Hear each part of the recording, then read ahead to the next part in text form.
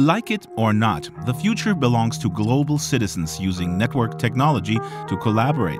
And virtual worlds will be one important tool to overcome not only thousands of miles, but cultural differences as well. Hi, my name is Noha. I am from Ain Shams University. My major is the urban design and urban planning, and my avatar name is Water Lily Memo. Using her avatar, Cairo native Noha Abu El-Ez was able to connect with students from the University of Southern California in Los Angeles almost as if they were in the same room. I could work with my friends at the same time, doing everything together. Noha's team used Second Life as training ground to develop urban design concepts for a real-world site.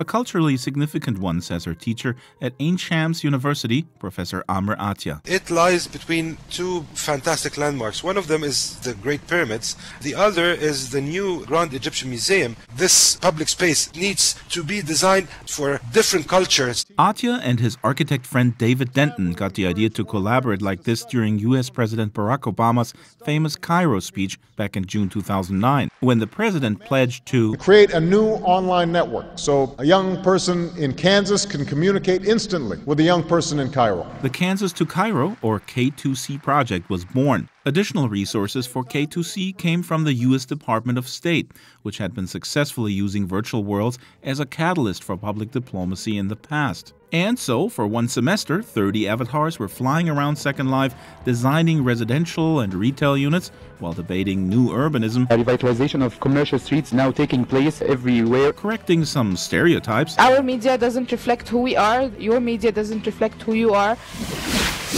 and digesting feedback from their teachers. I really hope that you're able to get together with your Egyptian counterparts and walk them through your builds to date. Professor Kara Bartelt ran K2C operations out of USC.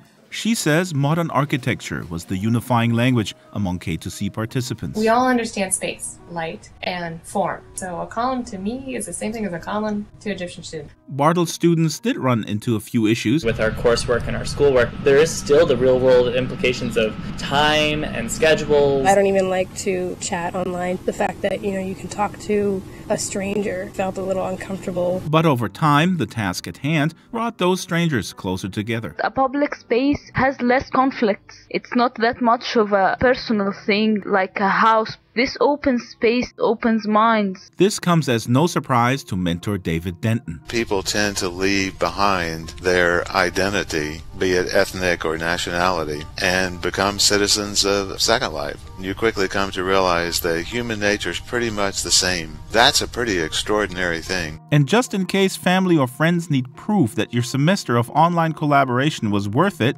do what Salma Shwaika from Ain Shams University did. At the end, when they saw my products and my buildings, they began to believe. My mother was proud of these buildings. Every guest come to our home, she tell me, show them your buildings on Second Life. Great job, Salma and team. Maybe someday you guys could bring a bit of color to my humble home in the virtual suburbs. It really needs it. Until next time, I'm Draxtor Dupre.